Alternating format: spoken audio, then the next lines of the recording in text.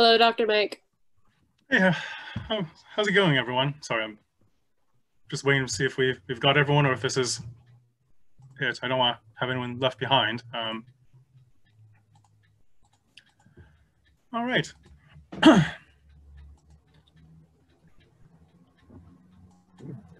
So, Michael, are you good to go? I think so. Yeah. If we're done waiting for people, I'm happy to start. I just want to make sure we weren't missing anyone that was coming in or.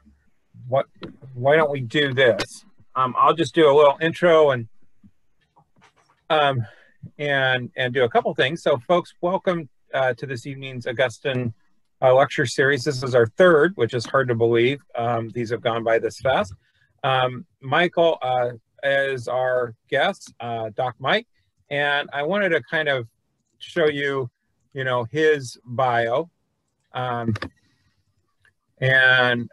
So I'm just going to try to do that real quick. And if I did this right, his is here.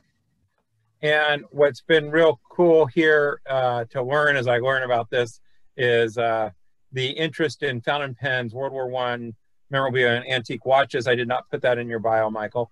And I thought that was kind of cool. It explains something I saw yesterday. And so someday we'll talk about, antique fountain pens and their merits. So, but we really got a great opportunity tonight with these lectures. The Augustine Society is a organization that's been around since the mid-1950s. And we specialize in heraldry, genealogy, history, chivalry, and one other one that'll come to me. And those are kind of our areas of focus. We're a small group. We used to be very, very much larger. And this lecture series is an outreach approach for the society. There's a group of members, I think, who are on tonight, or a few of us. And anybody can be a member. And I would encourage, if this is of interest to you, to join and take a look at that. And you can find us very simply at augustinesociety.org. And, well, in theory. And it's, that'll tell you everything you ever want to know about the society. And we're actually working on a special project with a group of folks that have been our presenters here about this. And we're hoping that special edition of our Augustium will come out in the fall. Now, as a heads up, in August, we have one other person coming. Jonathan Query will be doing a presentation, and here it is, Augustine Art and Architecture, the Reorganization of Provincial Places. And that'll be on August 9th, so a month from tonight. Again, free. These are being sponsored by a member of the society, and we really appreciate that. So with that, I'm going to stop sharing my screen. And Doc, you're on. All right. Well, welcome everyone. I'll try and share my screen. It's been a while since I've been the person leading a Zoom with the end of the term. So, looks like I cannot share my screen. Rod, I think you'll have to enable participant screen sharing, apparently.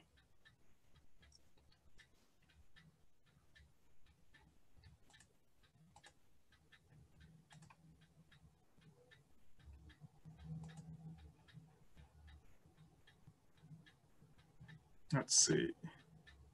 There we go. Michael, right. I think you're good now. Perfect. Okay, so I'm an epigrapher by training, and part of it was I was originally a Roman military historian, and when I applied to do my doctorate at Royal Holloway, my at that time prospective supervisor had said, well, as awesome as military history is, and as a military historian himself, he mentioned that we did want me to be a bit more broad so that I could potentially get a job somewhere in academia. So in addition to being a Roman military historian, I was trained as an epigrapher, and that's someone who works with inscriptions. So most of my life, has been spent looking at dead people. I know it's become a sort of joke these days, but whenever I watch The Sixth Sense and the little kid says, "I see dead people," I usually think, yeah, so what? That's essentially a historian's career. So in addition to seeing them, I actually have come to think of a lot of dead people as my friends. As strange as that might seem, when I trained, my supervisor did mention that you start looking at these inscriptions, you start looking especially at funerary inscriptions, and you get a sense of people. So most of my work on the urban cohorts as part of the Rome garrison during the Empire is actually epigraphic. lots of inscriptions from military discharge rosters to the individual tombstones of soldiers, commemorating their wives, for example, or commemorating, very sadly, dead children. We have some cases of women commemorating their dead sister. A sister in one case commemorates her dead brothers, both soldiers, and her dead son, who one presumes was about to join the army, given some family connections there. So it gives you the sense of humanizing what is, at best, a good way to put it, at best, faceless soldiers, especially since modern media, things like the History Channel, for example, don't tend to do the Roman army or really most things justice. If you ever watch anything on the Spartans on the History Channel, you get a very one-dimensional picture of them, much less the Roman army, which is sort of portrayed as a non-thinking machine that just sort of rotates, moves, and butchers. And there's a lot more nuance to that. And I think when we look at the inscriptions, when we look at all this stuff, we'll see all that. And hopefully one day I'll finish writing the book and maybe I'll con some of you into buying the book. But until then, this is all we've got. So the sources. Well, the urban cohorts are literally a military unit, and my doctoral thesis was a unit history spanning from around 13 CE to 312 CE. And that's essentially the timeline, about 3 centuries worth of military existence. Now, we do have a variety of sources for the urban cohorts. In Latin, the cohortes urbanae. We do have literary sources. We have some sort of, well, I would say the sources are sparse at best. We do have some letters. We have some, obviously, historical writing from Tacitus and Cassius Dio. But at the same time, the urban cohorts are not sort of specifically mentioned in most sources. You either get implications, you get a couple very specific references. But most of our literary sources are very much pieced together. And obviously, most of it's by inference. And for the urban cohorts, we also have epigraphy. As I mentioned, these are the inscriptions. We have a lot of those. The last person who wrote on my topic before I did was a German scholar, Helmut Freis, in 1967, and an American scholar who got his doctorate as a philologist in 1968, if memory serves, Fred Mensch. These are the last 2 men who actually ever wrote on the urban cohorts before I did it in 2004, 2007. So even in that sort of short span of time, you'd think from 1967, 1968 to 2004, you wouldn't think we'd find more things. Well, maybe most people wouldn't think so, but I'm sure some like Hamir's colleagues would realize that we find a lot of stuff every year.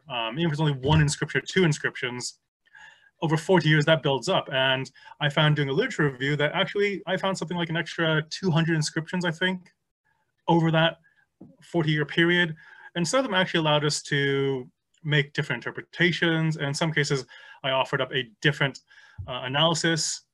And this talk sort of is born out of that analysis and me essentially not quite debunking, but with better evidence and more evidence, maybe disproving earlier arguments from a previous generation of scholarship. Now, in addition to this, we have for the Roman army in general, we also have other things. We have coins, actually, numismatics. Now, we don't get the Praetorian cohorts, or sorry, the urban cohorts specifically on coins, but we do see the army in general in coinage all the way up to the end of the empire. We see it even, well, even under a Christian emperor like Constantine the Great, we still see images of Sol Invictus, for example, the favored god of the army in the 4th century CE. We have several coins from Claudius and Nero's reigns, literally on the reverse of the coin with the emperor hand posed like this, literally addressing the soldiers, and it literally says ad locutio cohortes, addressing the troops. So these are some of the sources we have. Now, the tricky thing with doing a unit history, as I was doing, was that funerary inscriptions are not, how should I put this, to the regular person, super sexy.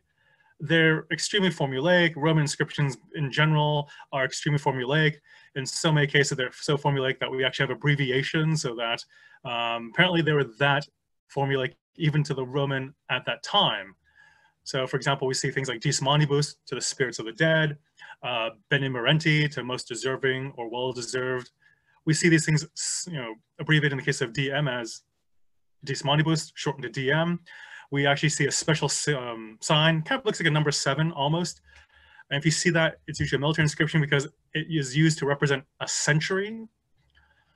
And then we have BM for, well, not the British Museum, but Bene Morenti. We have Hic Situs S, HSE. So these are extremely formulaic. So even if your Latin is not superb, once you get the hang of this, you can pretty much sort of guess at the meaning, even if you don't know the full Latin.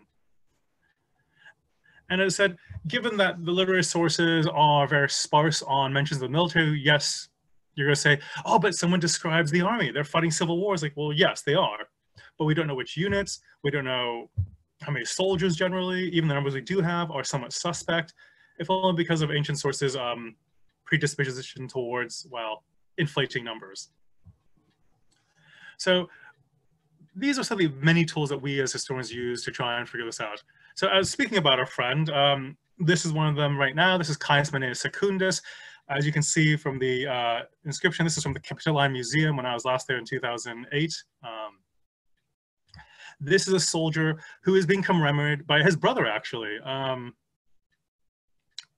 Now, what's really cool about this is that up there, this would have been painted in antiquity. So you see the little figure of Caius Manlius Secundus, who tells us that he's a soldier of the 14th Urban Cohort. And what's really cool is you see the abbreviations I'm giving you there. Like, for example, K, the C, is Caius, or sometimes rendered as Gaius, a G. So you can see their DM. But again, this gives you the sense of the formulaic nature of this. So here, we don't get a huge amount of information in that sense of like, when did this guy enlist? When did this guy do this? How did he die? We don't necessarily get that information, but we do get a lot of other information. We get, in some cases, name, tribe. We also, if we know where this was found, we can track down via material culture and other inscriptions. Was that name, that family name, common in the area? Is he someone who's likely to have come there, or is this something where the guy joined the army, retired, and moved out here? So we actually get a sense of, when you have enough of these things, the origins of the soldier, perhaps, likelihood of socioeconomic status, how he wanted to be remembered, who was commemorating him or remembering him. In this case, Lucius Manunius Secundus, his actual literal brother. But in other cases, we get really cool things where we get soldiers commemorating someone who has a completely different name, but they refer to themselves as frater, brother, or the best of comrades in some cases.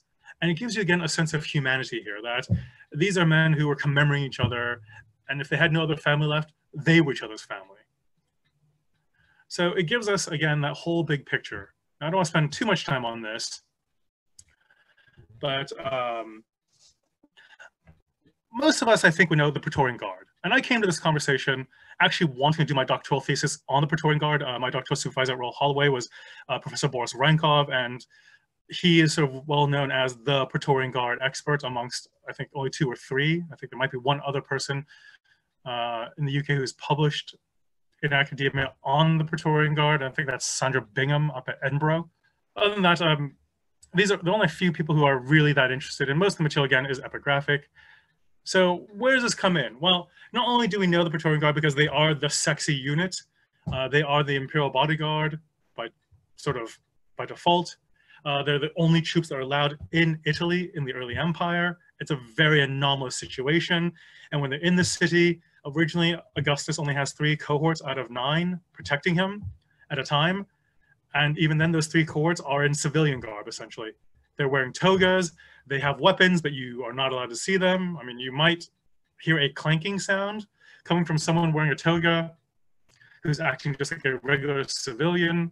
You might see these guys hang around the Senate, who shouldn't otherwise be there, but you don't ask questions in that sort of period.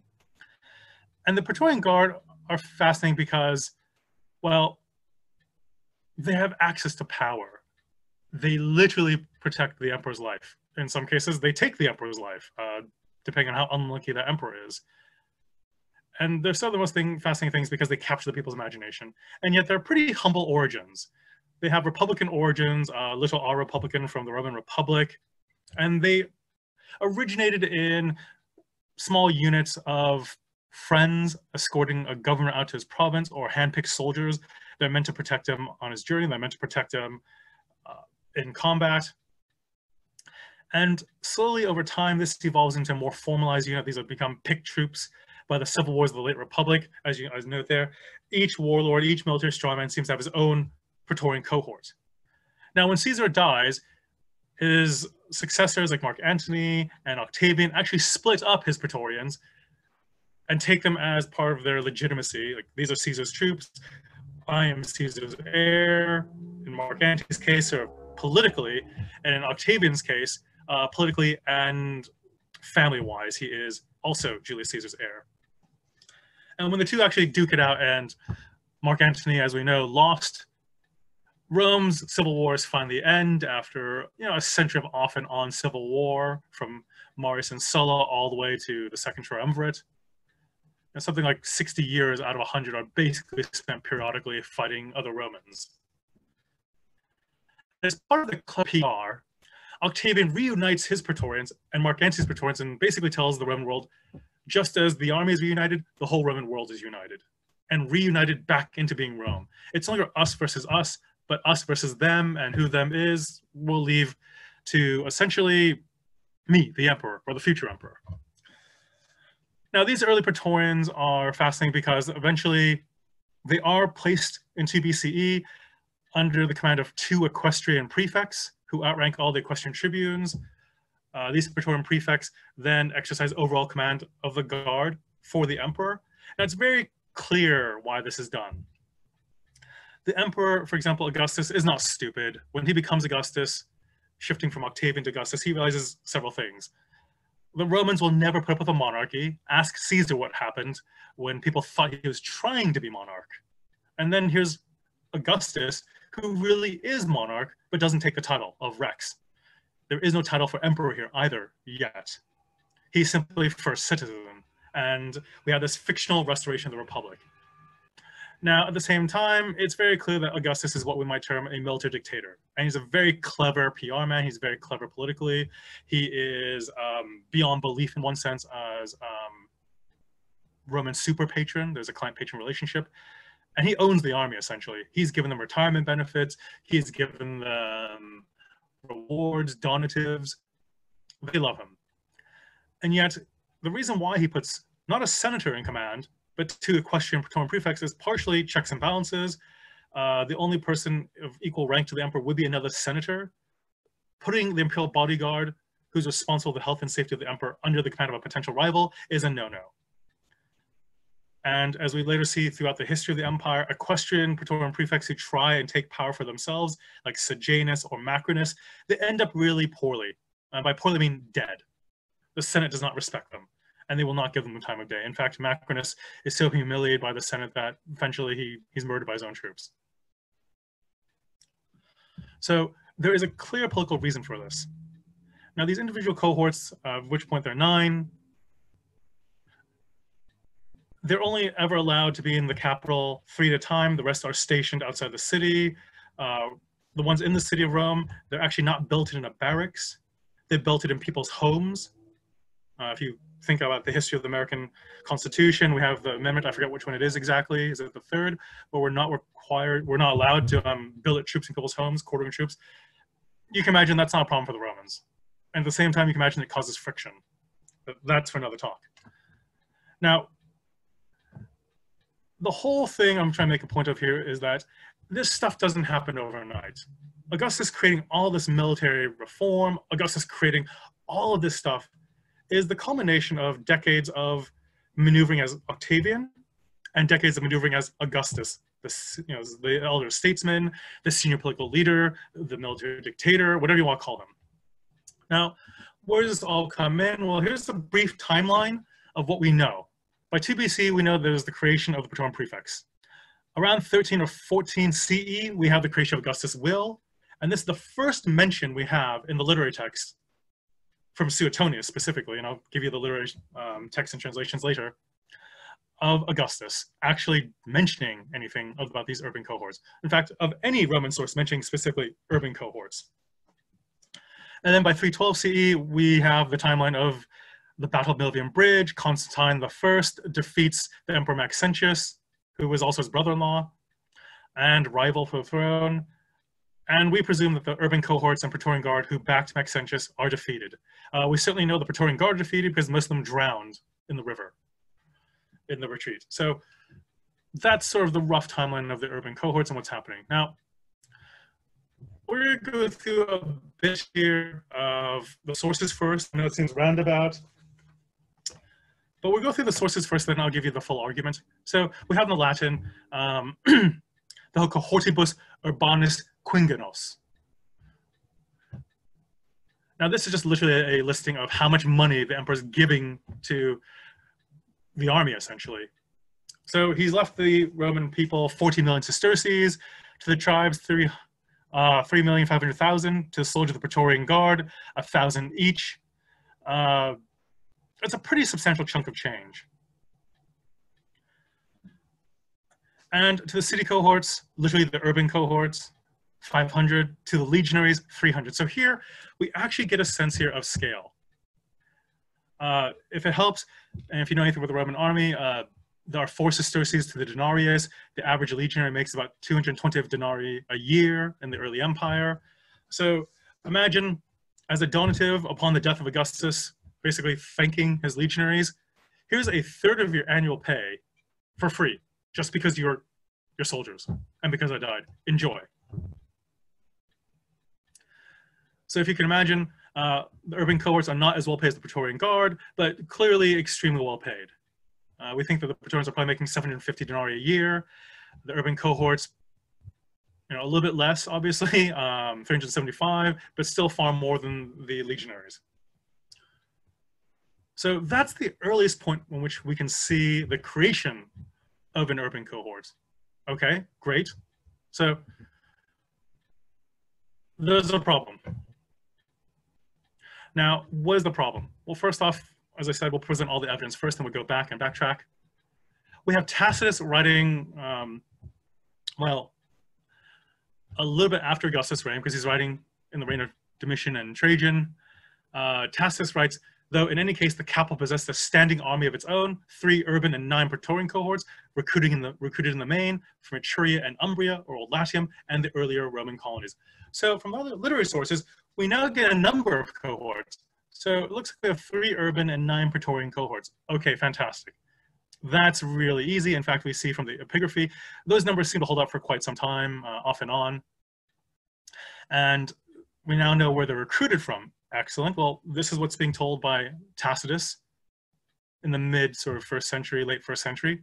This is great because when we look at epigraphy, like I mentioned, we can actually track down in many cases based upon names, or in many cases, soldiers actually tell you their hometown on their tombstone as well as their voting tribe, which again allows us to pinpoint, well, where are these guys from? And if you ever are bored enough to read my doctoral thesis, you can request it from Royal Holloway or the British Library or Senate House Institute of Classical Studies Library in London. You'll actually see in one of my chapters, we actually talk about recruitment. And that chapter actually shows that the urban cohorts, for the most part, recruit something like 88 to 90% of the recruits from Italy or the areas immediately around Italy. We don't get any sort of major sources from Spain, Gaul. We get 1 or 2 maybe, but the majority of recruits come from Italy, as Tacitus tells us. So again, this is good. And finally, we have this. Now, this is my translation of an inscription that you can find in Letta's 1978 article from Athenaeum.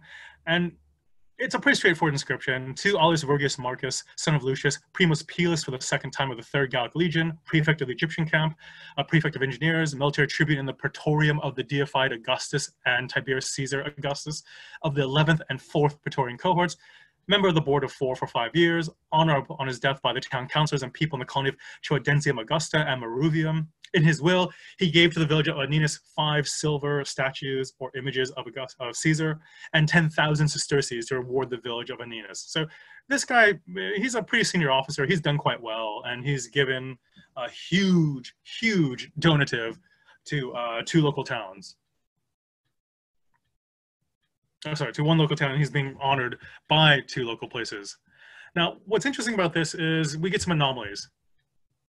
Now, we'll come back to this, so don't worry about this too much right now, and I'll come back to it. But let's go all the way back to, well, okay, but how are they created?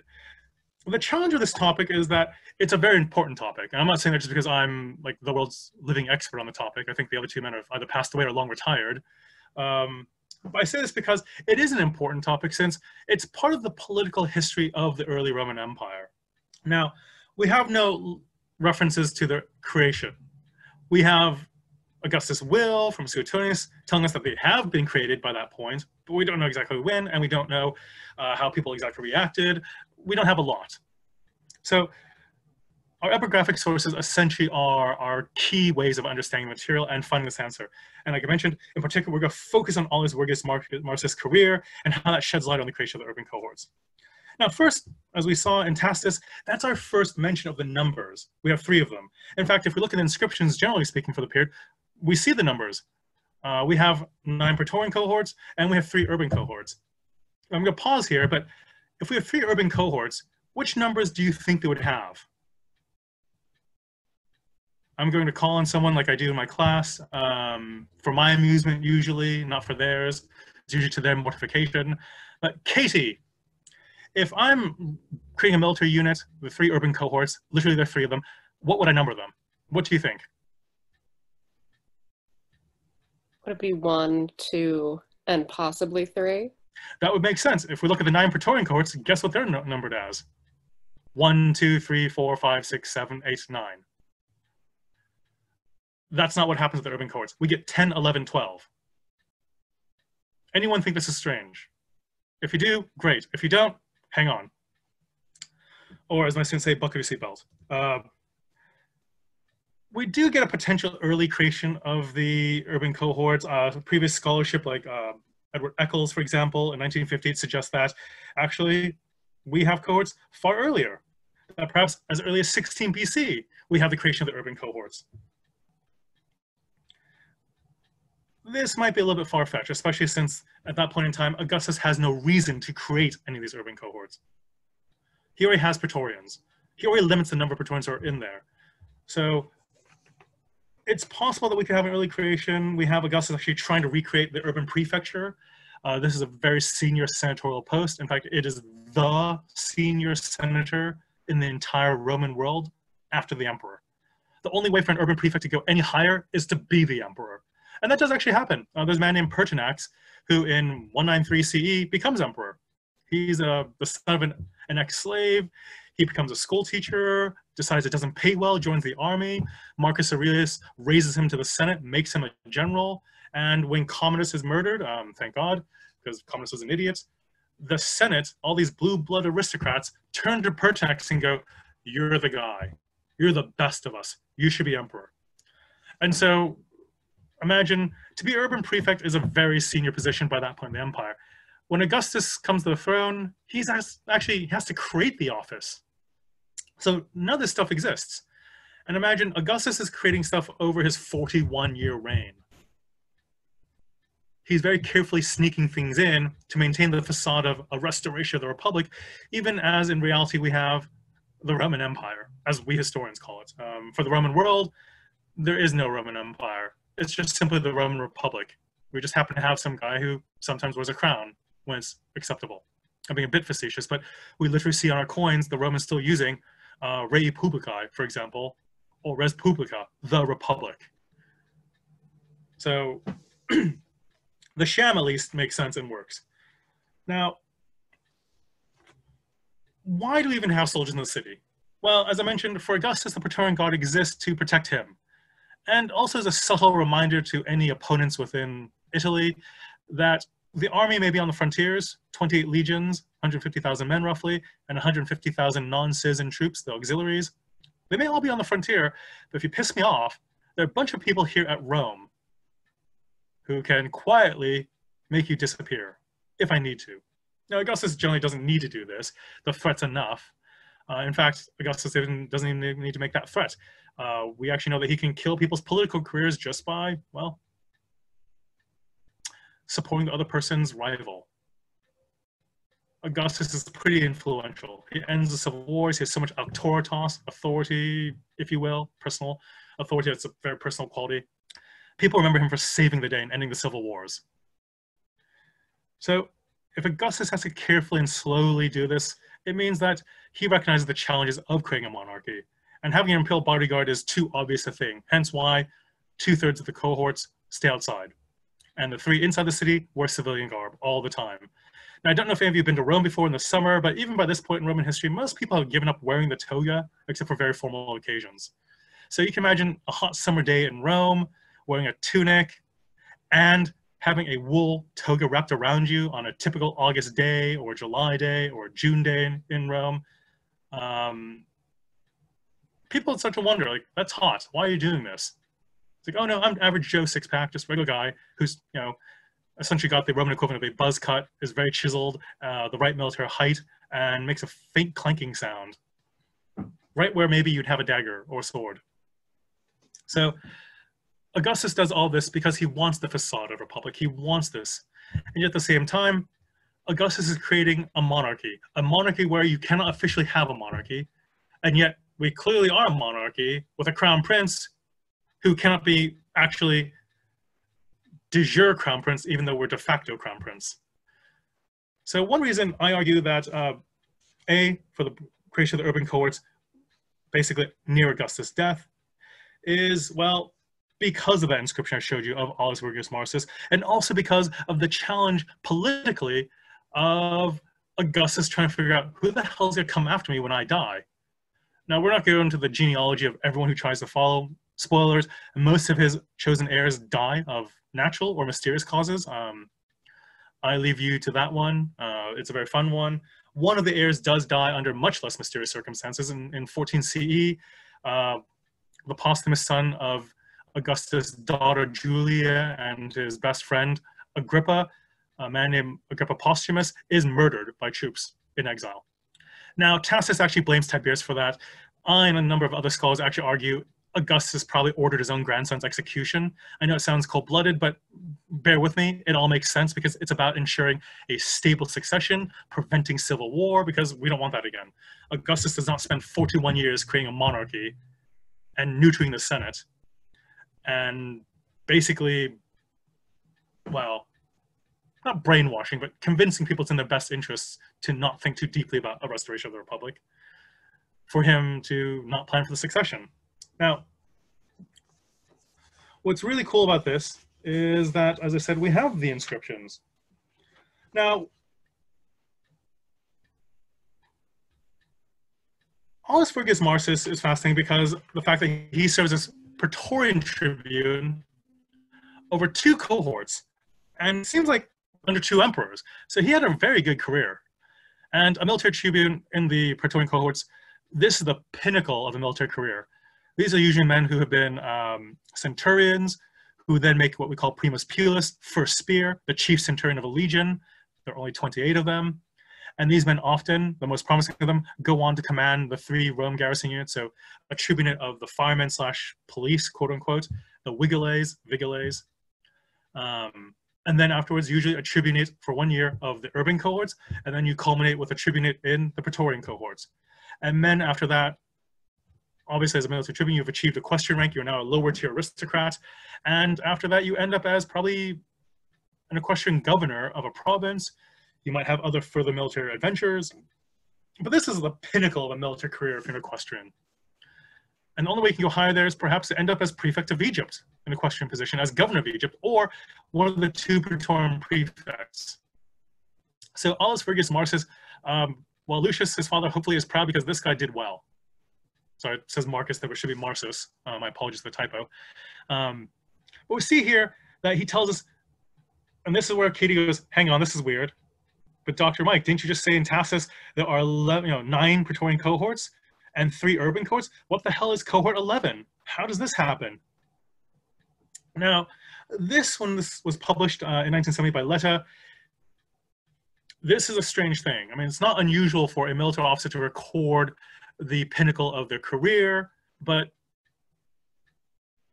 how do we explain the contradiction here between Tacitus, who's arguing for the year 23 CE, there are only 12 cohorts total, 9 Praetorian, 3 urban. What's going on here? Now, Letta argues, for example, that, well, this is not a problem. We know that later on, there are more Praetorian cohorts. By the time we get to the civil wars of 69 CE, the year of the four emperors, we have something ludicrous like 16 Praetorian cohorts. And we later see them expanded beyond that. So Leto's suggestion is that whatever happened, there must have been more than 9 Praetorian cohorts. Okay, fair enough. I don't think that's a problem. The only problem is that Leto argues this obviously happens much sooner. So why is this important? Well, part of the argument I'm making is that this is wrong. Now, two scholars, Brian Dobson and Letta, they argue that the inscription contains errors. The reason why there's something weird is going on is that probably in Augustus' reign, there are only 9 cohorts or something's going on. Someone screwed up. Someone screwed the pooch somewhere, and that the 11th and 4th are actually out of sequence. Now, what this means is that Aulus Vergis Marsus was served in the 4th Praetorian cohort under Augustus and an 11th cohort under Tiberius. Okay, fine. Dobson also agrees. Unit order is not consistent. They actually argue based on another soldier who actually, funny enough, actually also serves as an officer in the Praetorian Guard and the Urban cohorts, a man named Caius Oppius Bassus, where the units, so the career is also out of sequence, and that's fine, but generally the units are not out of sequence. So my argument is that this seems like an unnecessary assumption that the lapicide, the stone carver, basically, screwed it up. That if we just take the implication of the inscription that actually this is the order that was intended, well, this changes the case. And a number of scholars like Lawrence Kepi, Boris Rankov, and myself do not think this is out of sequence. So this is actually quite deliberate and makes sense, and it helps us understand why there is a cohors undecima, an 11th cohort, and why later on we have an 11th urban cohort. Now, what probably happens is, as Kepi argues, and I would agree, that under Augustus, Marsus was tribune of the 11th cohort, which then became the 11th urban cohort. And he then serves for the remainder of his career as tribune of the 4th Praetorian cohort under Tiberius. That would seem to make more logical sense. That would seem to fit the inscriptions we have already. And if we accept this argument, then we have no earlier creation of like a 16 BCE. We have probably around this period to go with the will, at least 13 CE, which is what Suetonius tells us the will was written in. Now, if we accept all of this, then this really neatly makes sense. Now, again, if we presume that Marsus actually means that he's tribune of the 11th Praetorian cohort, and then is promoted to, well, not promoted to, promoted sideways, essentially, to the 4th Praetorian cohort, why do this? Why does Augustus do this? Why create an extra military unit?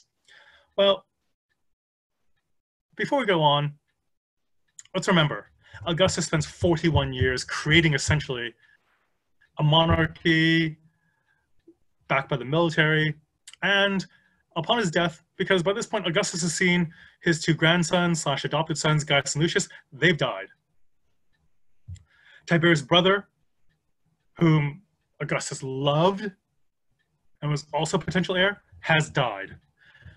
Agrippa Posthumus, his character is not suited to rule. He's been put into exile. Augustus' daughter Julia will not be producing any more heirs because, well, she slept with too many of the wrong men, and she also is exiled. And by this point, basically, all that's left is Tiberius. I know that sounds really harsh on Tiberius. He's not quite as bad an emperor as he's made out to be. He certainly has issues, but as an administrator, he's actually reasonably competent. Imagine by Augustus' end of his life, he's like, great. As my Chinese ancestors would say, like my great-grandfather used to say, this is my great-grandmother. But you'd get things like, it's literally Lo Dai Chang, which is Cantonese for, these are the oranges at the bottom of the basket. Or as you might put it, the dregs. Like, great, I've got Tiberius. Bugger. All right, well, if this is what we've got, let's make use of it. Augustus is planning for the succession of his stepson, who will later become his adopted son. But at the same time, Augustus also is like, well, will this work? We've never done a succession before.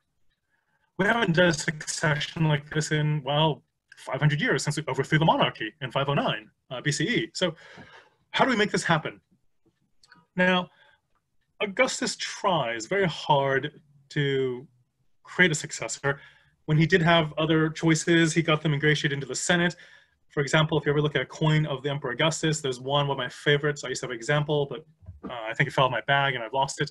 But it's a beautiful denarius where it has Augustus on the obverse, and on the reverse it has his two adopted sons, Gaius and Lucius, and they're called Principes Iuventes, the leaders of the youth, because guess who's Princeps Senatus, leader of the Senate? Augustus, their adopted father. So there's this implied hint, just as I am the leaders of the fathers of the city, my sons are leaders of the sons of the city. And when we, gentlemen, pass on, hint, hint, hint, something else will happen. Hint, hint, hint. I mean, it's subtle, but not that subtle. But these are very informal mechanisms. And again, the things that make Augustus emperor in all but name, the things that make him powerful, even his own name, Imperator Kaiser Augustus, or rather Imperator Kaiser Divi Filio Augustus. It's a title, not a name, but it becomes a name. Imperator, essentially conquering general. Caesar, well, because he's Julius Caesar's adopted son, who is Divi Filio, the son of the deified one, because Octavian had Julius Caesar made into a god by the Senate. Augustus, the sacred one, the revered one. So if we ever think about the power, the propaganda that's being built into Augustus' name, we're thinking about his military power, we're thinking about his monopoly of the political system, essentially. We see a guy who looks like he has all the power, but this is very personal. He can't transfer this loyalty to someone else.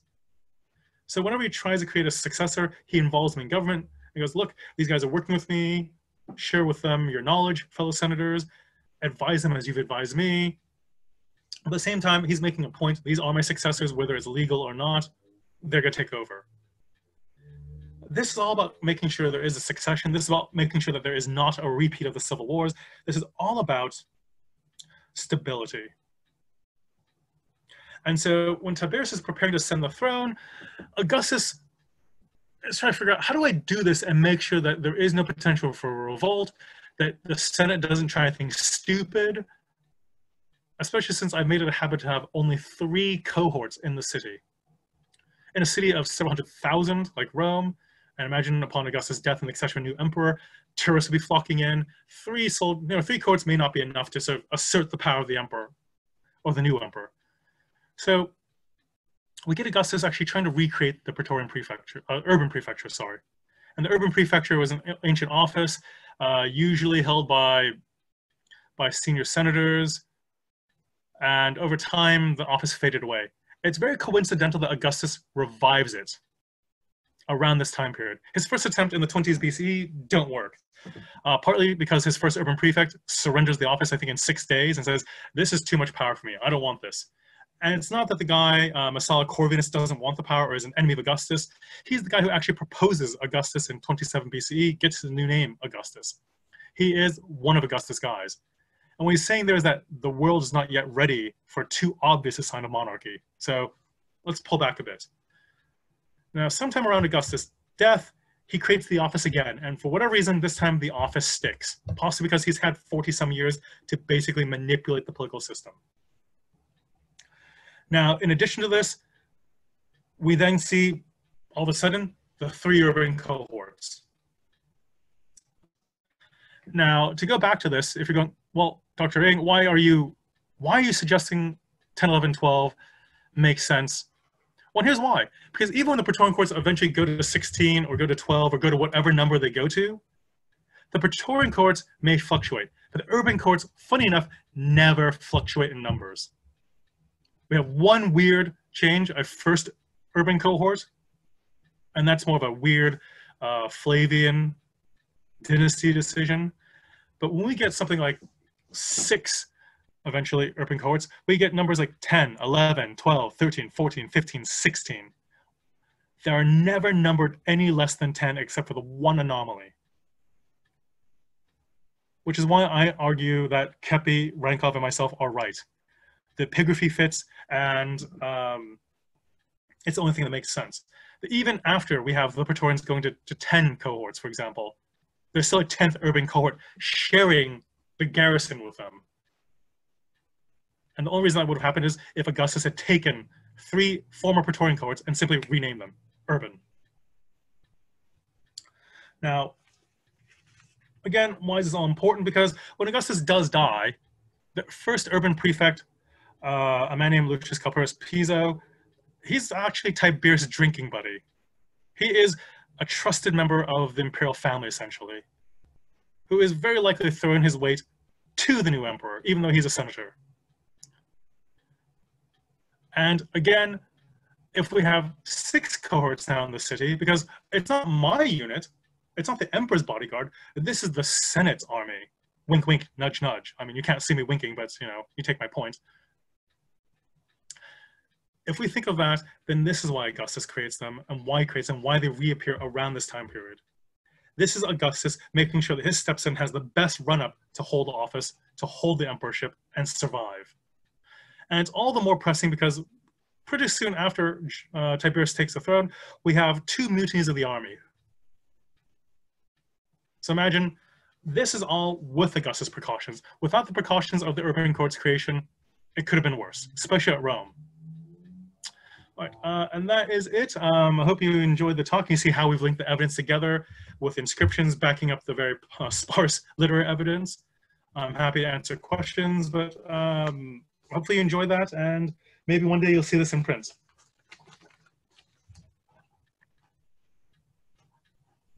Okay. Right. Any questions, comments? Booing?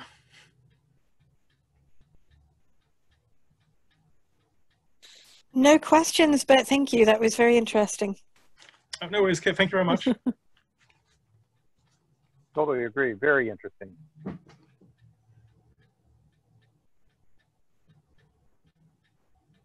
this is your chance, folks. If there's comments, you've got them right there in your screen, and you can ask them what you need to.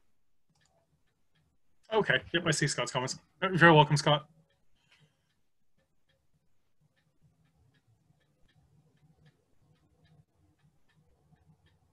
Well, Michael, if no one else has got questions, I just want to say thank you very much for your presentation this evening.